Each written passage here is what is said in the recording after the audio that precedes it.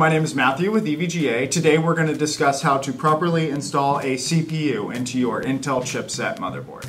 For this demonstration, we will be using one of our three Z170 motherboard models, the Z170 Classified featuring 4-way SLI support. Your motherboard will come packaged in an anti-static bag. Upon unpackaging your motherboard, please remove the bag and place it back into the motherboard box. When working with your motherboard, you will want to make sure that you have placed the motherboard onto a non-conductive surface such as the motherboard box. This is to ensure that you avoid electrostatic discharge, which could harm the motherboard. Your motherboard will come pre-installed with a CPU socket cover. This is to avoid damage to the socket pins during transport or handling of the motherboard. To begin installation of your CPU, you will need to remove the CPU socket cover. Place gentle pressure down on the CPU socket swing arm, pulling it slightly and then up. You will then push it to the back of the motherboard, revealing the CPU socket.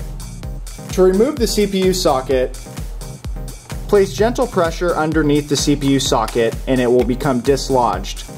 Set that aside for safekeeping. You will notice your CPU will have two notches, one right here and one right here. These align correctly in only one way into the CPU socket. Once you have verified the way your CPU is supposed to install, due to the two notches on the side of the CPU socket, you are ready to place the CPU into the CPU socket.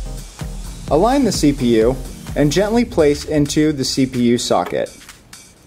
Remember, there will be no force required to install the CPU into the socket. Once you have ensured your CPU is seated correctly into the socket, you can now lower the retention bracket back down onto the CPU. Place firm pressure down onto the CPU socket swing arm and lock it into place.